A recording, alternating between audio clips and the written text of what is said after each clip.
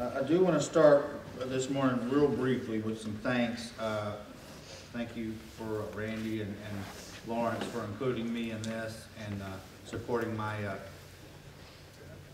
diva-like scheduling changes in demand. I appreciate that very much. It's been very appreciated. And I want to thank you.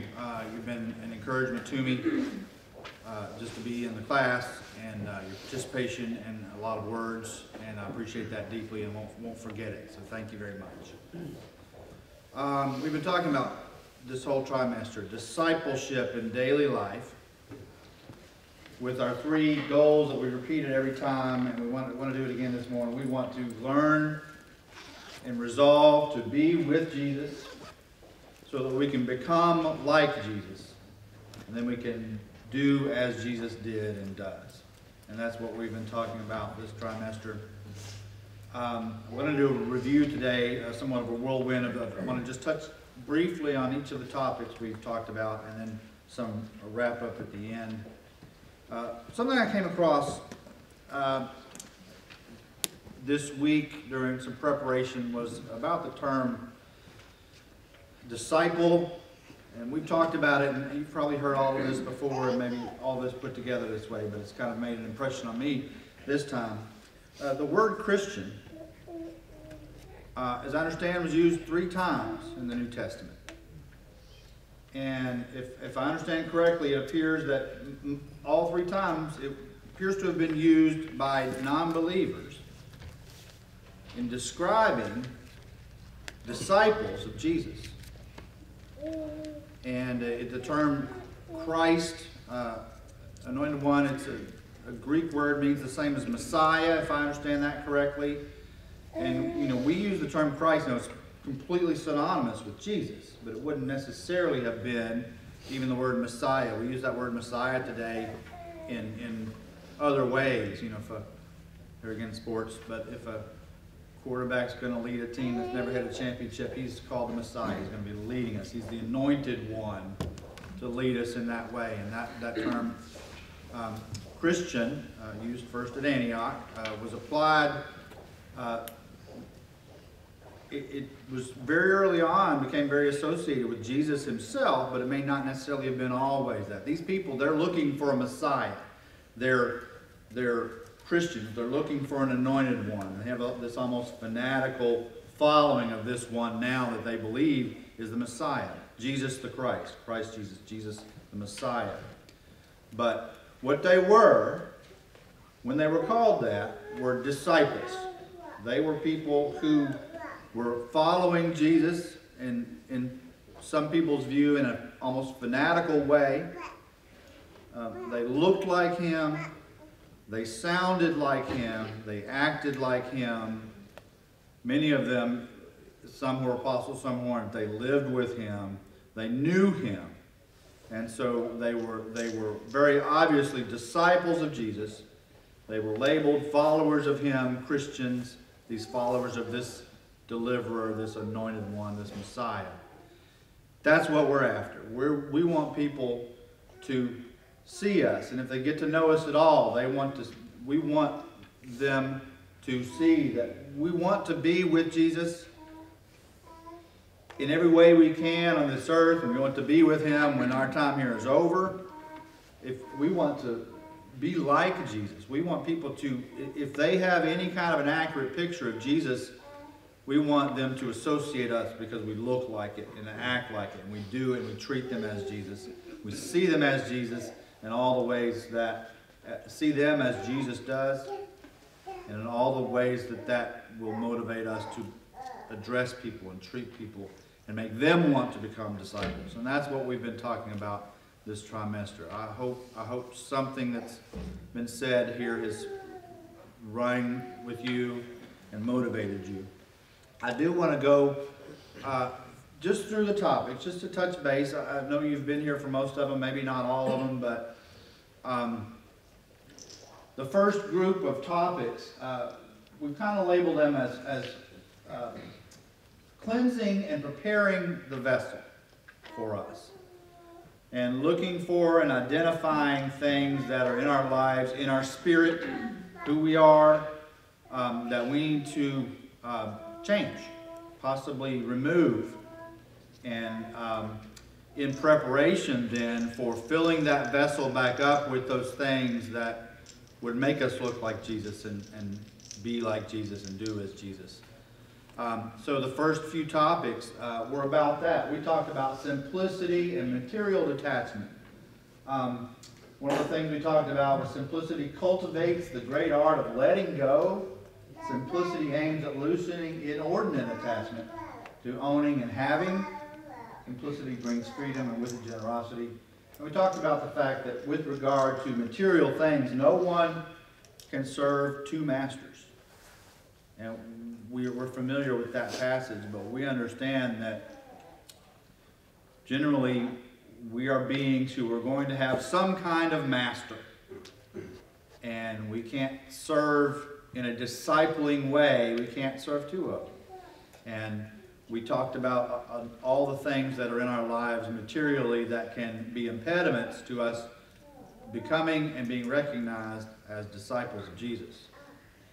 And we're going to come back and talk about these. I want to get some input from you, especially as we go to the end of these topics.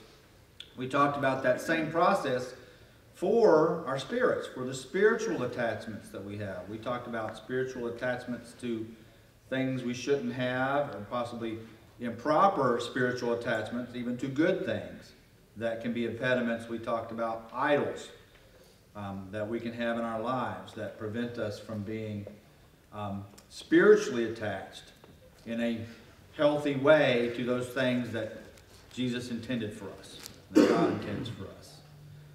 We talked about the difficulty in doing that.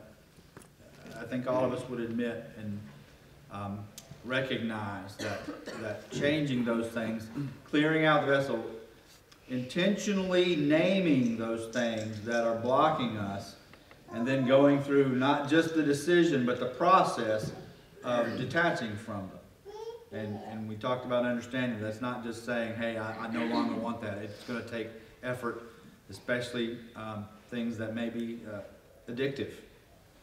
That can be any number of things, but it's going to be a process with ups and downs and bumps and bruises. And if we are going to be disciples, we're going to have to take time out. We're going to have to look for them, name them, recognize them, admit them, and work on cleaning them out before we can fill up our spirits with what should be there. I've been crucified with Christ. It is no longer I who live, but Christ, Jesus, who lives in me. And the life I now live in the flesh, I live by faith in the Son of God, who loved me and gave himself for me. That's a synopsis of where our deep spiritual attachment should be. We talked about the role of solitude and silence in preparing ourselves for moving forward. We talked about solitude being a formative place because it gives God's Spirit time and space to do deep work. When no one is there to watch, judge, interpret what we say, the Spirit often brings us face to face with hidden motives and compulsions, and we stand squarely before God without props. Does that resonate? The part about nobody else being there. It's a time for us when we're talking about being by ourselves and being silent and listening as Jesus did. Applying a brutal honesty in those moments. Do you do that? And I don't know if you're like me. Do you sometimes shy away from the results you get pretty quickly when you see yourself honestly? Does that happen? Or is that just me? So we talked about the importance of making that a habit, making time in our lives to be by ourselves and to be silent and listen for what Jesus intends for us to hear That involves, of course, reading His Word and knowing what it says. But it's vitally important for us to be we've used the word intentional over and over and over in this class. But it's important for us not to let that go, but to make it intentional. And we're talking about being intentional about all of these topics when that comes up over and over.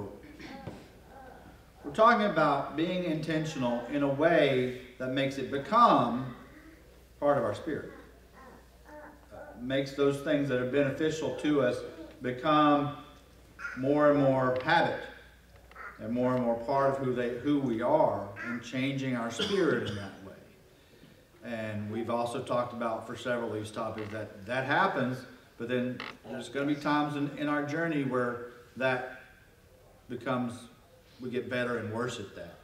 And so throughout the course of our lives, doing this again, whether we go through a whole study like this in a class setting, but reevaluating, are we still making our spirit like Jesus wants it? And are we still being recognized as disciples of His, like He would want us to? We talked about the importance of rest and Sabbath rest, and what was intended there. I know Lawrence, this was a very important topic for him, even though he never takes a trimester off from teaching. But the importance of that kind of rest in our lives. We understand that command that was given in the Old Testament is not something that's binding, but we can see clearly that Jesus intended for us to have rest, and not just the kind of rest that's purely recreational, the kind of rest that is restorative to our spirits.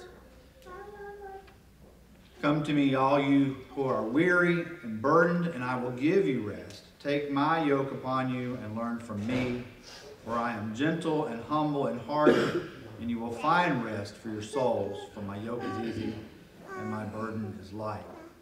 That scripture clearly tells us what kind of rest we're to have, and kind of rest we're to intentionally put in our lives regularly. Again, it's one of the things I'm not so good at.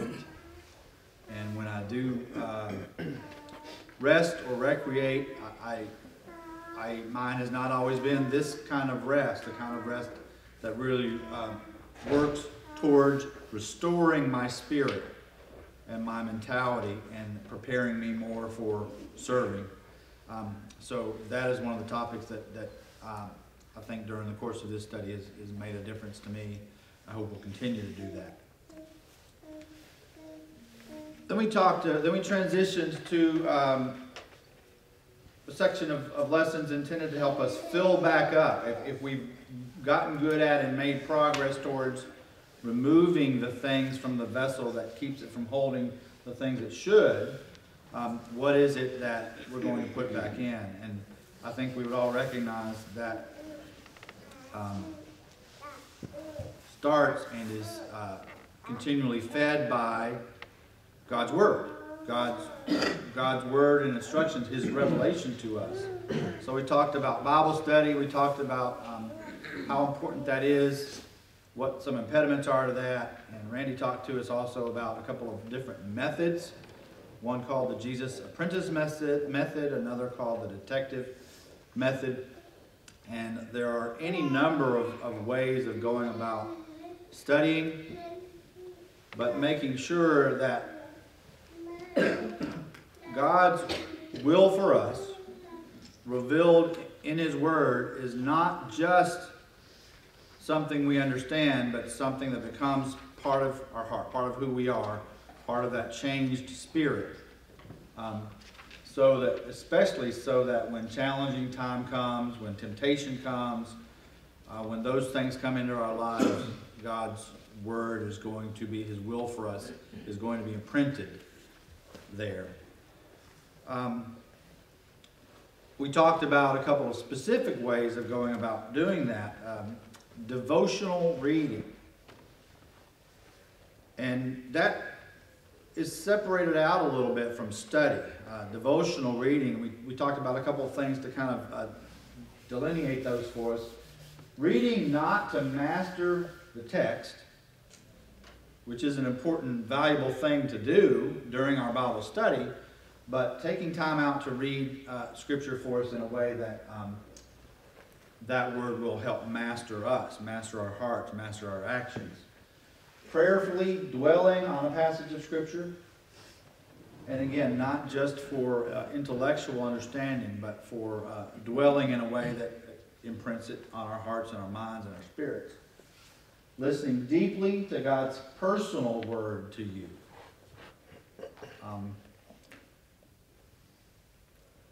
People use the term a lot of times personal gospel, and it can be misused, but the gospel is personal. All of his words and instructions, but the gospel, the good news about Jesus and about us being redeemed, it ought to be personal. And if that's not something that feels to you or points in your life, which is more common, I think, for us, at least for me, at points in my life, it hasn't necessarily felt so personal. And part of what I think made that not happen like it should was not giving time to devotional reading. I think there were times like that where there was still Bible study going on. There were still classes like these, even teaching at times where I still wasn't really reading it in a devotional way. A way that nourished me, not necessarily intellectually, but nourished my heart. So I think that's what's going on here with Bible devotional reading. Again, we break these things out sometimes in a way that can be helpful, but being intentional about making these distinctions, I'm convinced, can be helpful to us in our journey towards becoming and being disciples of Jesus in the way that he intended. Same thing with meditation and memorization. Paying attention to God with your body by slowing down, relaxing, and breathing deeply is one of the things that was mentioned during that lesson. On Jesus in Scripture, seeing beyond first glance and first impressions to the heart of God, and also meditating on people, seeing them as God sees them. I am not good at rote memorization. I can, though, I think, across the human experience, I think we can also say, though, that the thing you're in the most, if you've got a book or a movie that you love, that has been meaningful to you, parts of it become memorized.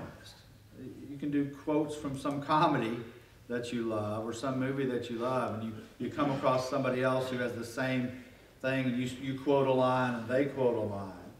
And it's because those things were meaningful to you. Memorization has value. Not just to be able to spit it out in a lesson without opening your Bible, which is helpful, but memorization is going to be printing things in your mind, not just so that you can not only so you can call them up in times of solitude, but you're going to be able to, when you're discipling or working towards making others disciples, which is not always one of those formal sit down, but it's about relationships. It's going to be there. God's word will be there. And if we've meditated on it, and that can be, that can come from, especially devotional reading. You're meditating on it. You're applying it to yourself in a deeply spiritual way, in a personal way. And then when the opportunity comes for you to do that with someone else, you have in a way been prepared for that. So I really did appreciate the way that was broken out. Bible study, devotional reading, and then meditation and memorization. Do you meditate on God's Word? When I am doing anything, this helped me realize when I'm doing anything close to what we might call meditation, And I've never done any formal meditation process or learned anything like that. When I've done anything close to that, I found that I wasn't really meditating on the words. I found I was meditating on spiritual matters, and maybe very deeply personal matters, and maybe especially in times of trouble. But I wasn't doing much meditation on the words and what God intended me to get from that. And so I'm trying to do that a little differently now. Not good at it yet, but again, through the course of this study, that's one of the things that has jumped out at me that I need to get better at. And I can, when we talked about it, I can say, why have I not been doing that for 50 some odd years? But so again, valuable to do these things regularly. Meditation allows us to choose words and images that shape our minds and heart. And memorizing allows us to access divinely inspired thought and wisdom, and to access it quickly and readily. It works in us, this is one of the things that also that kind of resonated, works in us even when we are not conscious of its doing so. Does that make sense at all? That's something you've meditated on and spent time on, and that comes up often, even when you're not specifically doing that, it works on you. I believe that's true. I believe that's true. The same can be said if you're not absolutely convinced about that. Think about it in terms of things that you've meditated on and spent time on that you shouldn't have. And I will tell you, even to this day, things come into my head in certain situations that I know shouldn't be there, and it's because I was spending time, if not meditating exactly, I was spending a lot of time consuming them.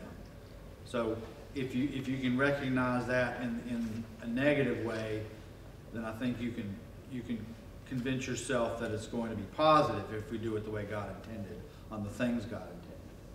So again, that was that made an impression on me. Then we talked about prayer, and if you remember, there are many methods to help you improve your prayer life. We focused on one called the ACTS method, which focuses on prayers, including adoration, which is another one of those things that was very difficult for me to separate out and to do effectively. And a lot of the comments and practices, Julia, one that you mentioned, stuck with me, the alphabetical one. Coming up with ways to separate out adoration for God in my conversations with Him. We mentioned, I think several of us talked about that. When I try to do that, it quickly becomes Thanksgiving. But keeping that separate, that's valuable. Expressing to God and to His Son my adoration for Him before I even ask Him for anything. We talked about confession, and that's related to something we were talking about earlier, in silence and solitude. A lot of these things overlap and have connection, but if you have times of deep honesty and realization during your times of solitude and silence, it can lead to confession. And then putting that into our prayers. If we're talking to a designer and a father, especially about a deliverer and a redeemer, then confession is absolutely required. If we're not realizing and confessing our sins to our Savior and our Redeemer, we're not getting the full benefit of our conversation with Him and what He intends for us to have based on confession. So putting that in our prayers, and that can overlap with talking about confessing to each other, but especially in our relationship and our conversations with our Father. We talked about the value of thanksgiving. We talked about several specific things related to gratitude in general, even for people who are not believers, how important gratitude is. But when you're talking to people and you express gratitude to somebody for something that is deeply valuable to you. have you experienced the mutual, immediate value of that to both parties involved? Okay. Not just the mental process of it, but the heart process of that. You know, when you realize something you've been given or blessed with has been very important to you, and you say it, that's different than just having it in your heart. And when you say it to somebody who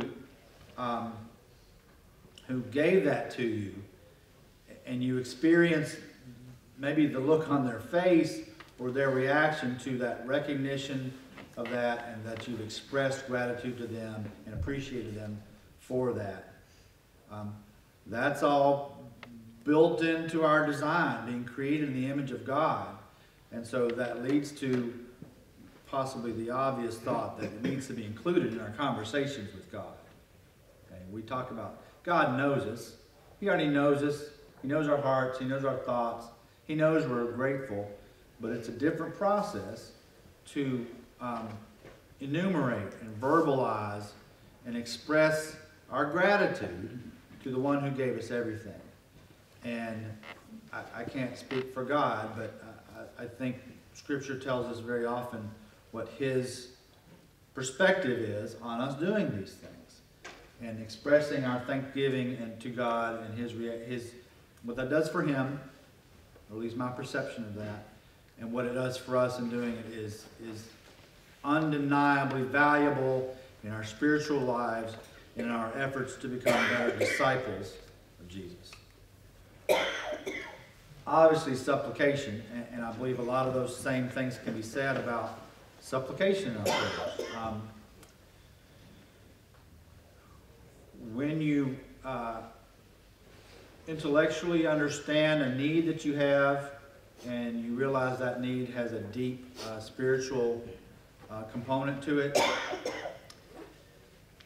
and even with each other, if you're able to express that need to someone who can supply it or help you with it, that same two-way value, I think, is obvious. If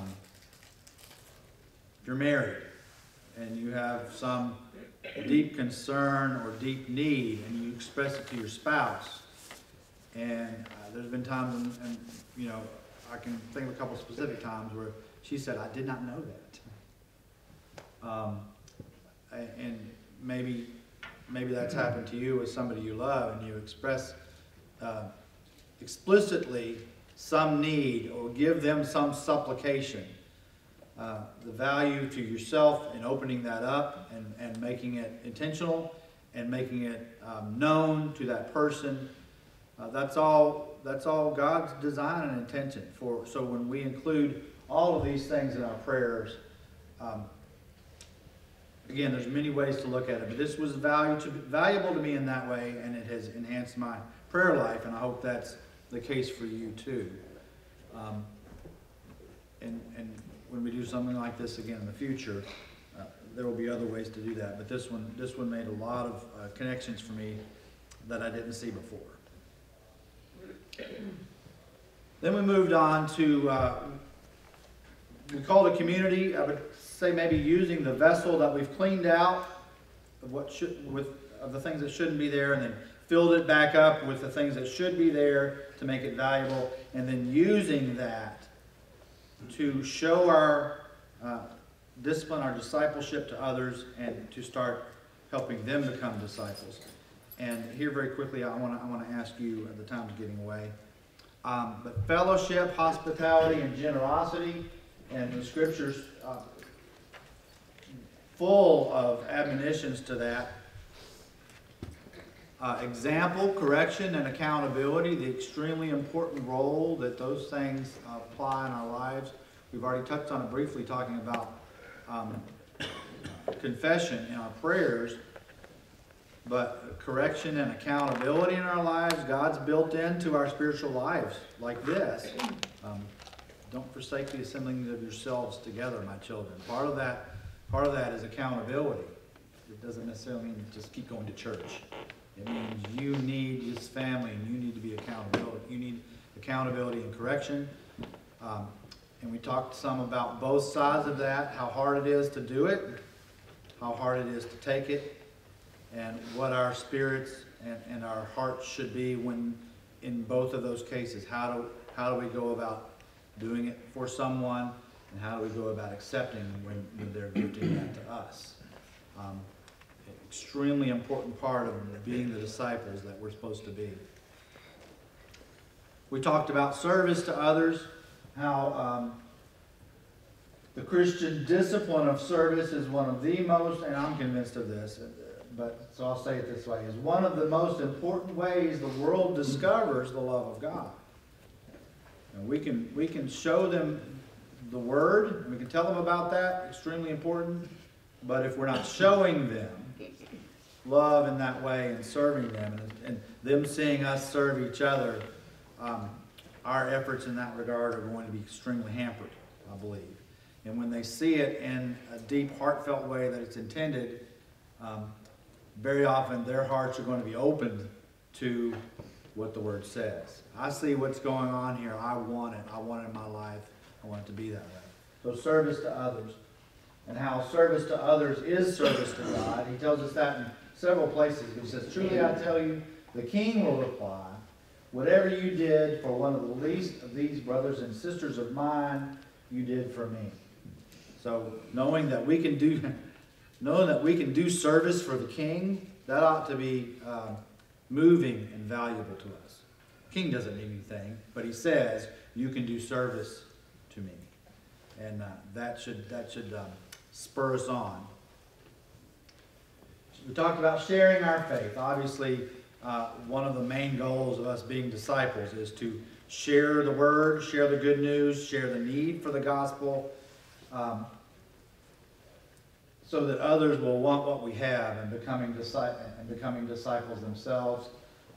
Those three things, prayer, trust, and paying attention, were three keys to that, sharing with others. Especially, there were several comments made about if we trust our ability or even our knowledge or our discipleship to make that happen in an effective way, we're going to fail. Those things are important. Who is it and what is it that we trust in discipling others? When it comes down to it, throw out what you have to people. If you think it's nothing or not any good, don't trust yourself. Trust Jesus. Throw it out there. Help make sure they're seeing in you the spirit you want them to have, and then throw out what you have and watch it work. Trust the Spirit to do His work, and don't restrict Him by trusting yourself and restraining yourself. So, if you want to tell me, these are the lessons you have. Is there any particular one that anybody would like to say that really made an impression on you, or really is something that you've been thinking about after the class happened that you know you're going to take with you? Anybody? Yes, ma'am. Tell me your name again. Hi, everybody. My name is Amy. Amy. Yes. Example, correction, and accountability. I find that if I come to him like a child, that means that I'm being open with others. And when I make mistakes, I'm able to, if someone can come to me and tell me about it. You know, I'm not all prideful and getting bothered because someone tell me that I did this or that and it was wrong. But I've learned to be accountable. How important do you think that, let me ask it this way, has that been important for people to see that in your ministry to others? Yes, that's very important, because I've learned that just my life alone, I'm being accountable and I'm doing it as unto the Lord. In other words, I can have people who I'm close to and they're getting caught up in different things, but me keeping it, staying in the boundaries of just serving the Lord, they'll see that I love the Lord. It can change people when they know you're consistent. You know what I'm saying? So yeah. Correction, being an example, that's very important. And flip it around. If people experience us not doing that, they don't want to hear nothing. They don't want to hear anymore. So you push them away. Absolutely. What else? What else? Yes, sir. So in the service to one another, the verse that Lawrence used in Galatians chapter 5, through love serve one another. Mm-hmm. And I had my phone, and I have eSword on my phone, so it has a strong concordance. So I looked on that word. There's two different words for serve. One is, we get the word deacon, that means a servant, a waiter of tables. The other word for service is from doulos, a slave. And that it's in that verse in Galatians 5, serve through love, serve one another. It means serve as a slave. And what is a slave? It's someone who doesn't have any individual rights, who is the property of someone else. And so I just thought, wow, that's pretty astounding. That Servant. because a lot of times we serve basically if I got leftover time or leftover resources, and but the idea is that you're totally dedicated to the welfare of someone else. Not just something I do, but who I am. What am I? Yeah. The servant. Okay, nice. Anything else? Oh, one more thing. Yes, ma'am. Also prayer. Prayer.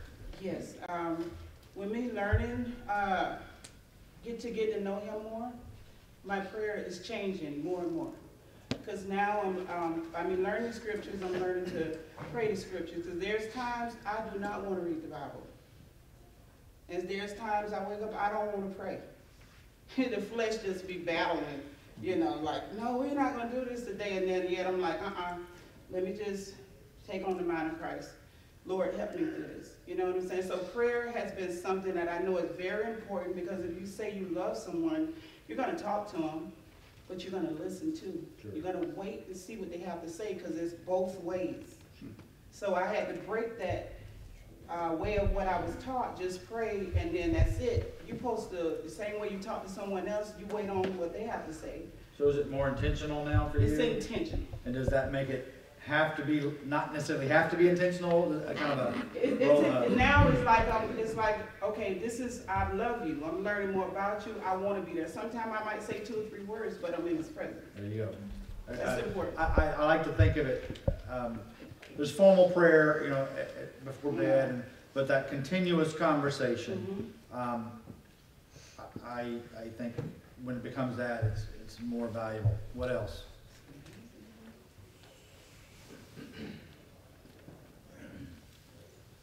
The beginning, one of the first lessons or two, one of the things that Lawrence said was, we want to circle back around to, I want to be with Jesus.